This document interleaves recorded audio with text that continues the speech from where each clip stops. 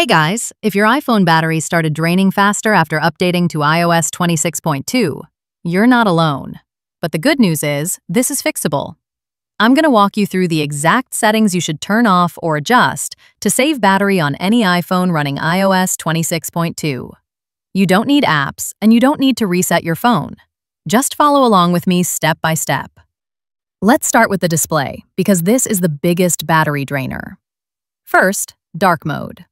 Make sure you're always using dark mode, especially if you're on an OLED iPhone like the Pro or Pro Max models.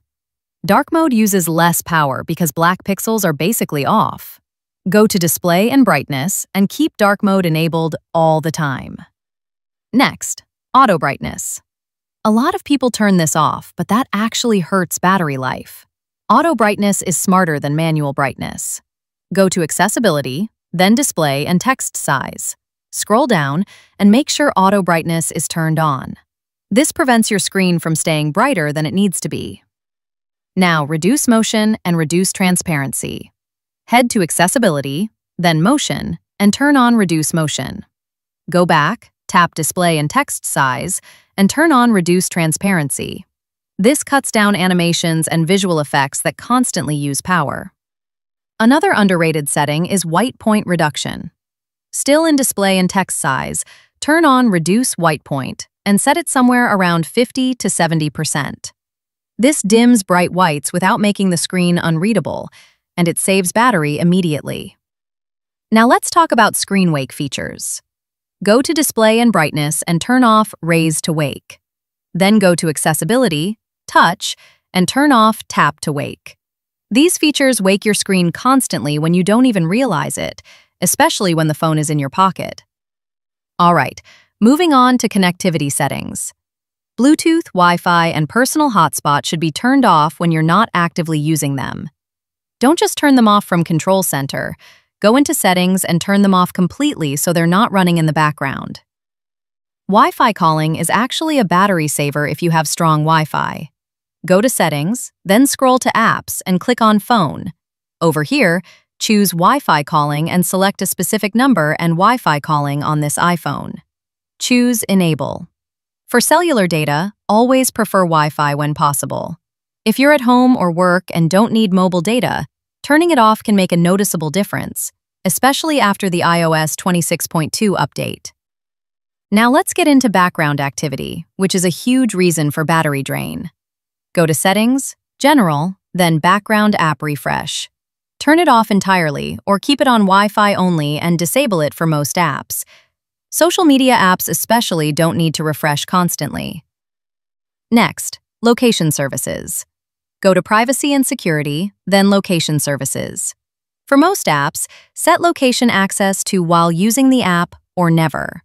Also scroll down to System Services and turn off location-based suggestions and analytics if you don't need them. Notifications are another silent battery killer. Every notification wakes your screen and runs processes. Go to Notifications and remove notifications for apps that aren't important. Fewer notifications mean fewer background wake-ups. Now Mail settings. So go to Settings and scroll to Apps, then find Mail. On this screen, choose Accounts, then Fetch New Data. Turn off Push and set Fetch to hourly or manually. Push email constantly checks servers and drains battery fast. Siri is next. Go to Apple Intelligence and Siri, then tap Talk and type to Siri and choose Off. This feature keeps the microphone active all the time, which uses power even when you're not using Siri. Haptic feedback also adds up. Go to Sounds and Haptics and turn off System Haptics. You'll still get alerts, but without the extra vibration motor usage. Now let's talk about smart habits. Low power mode is your best friend. Turn it on when your battery drops to around 30 or 40%. You can even automate this in the Shortcuts app so it turns on automatically. Widgets look nice, but too many of them update in the background. Remove unnecessary widgets from your home screen and Today view. Keep only the ones you actually use. One important thing people do wrong is force quitting apps. Don't do it. iOS is designed to manage memory efficiently, and force closing apps can actually cause more battery drain when they reload. Finally, Restart your iPhone once every few days, or power it off completely for a minute. After major updates like iOS 26.2, this helps clear background processes and improves battery stability. So yeah, if you follow these steps, you should see real battery improvement within a day. iOS 26.2 isn't bad for battery, but some settings need adjustment after the update. If you have any other questions, drop them in the comments. Don't forget to like, share, and subscribe for more iPhone tips.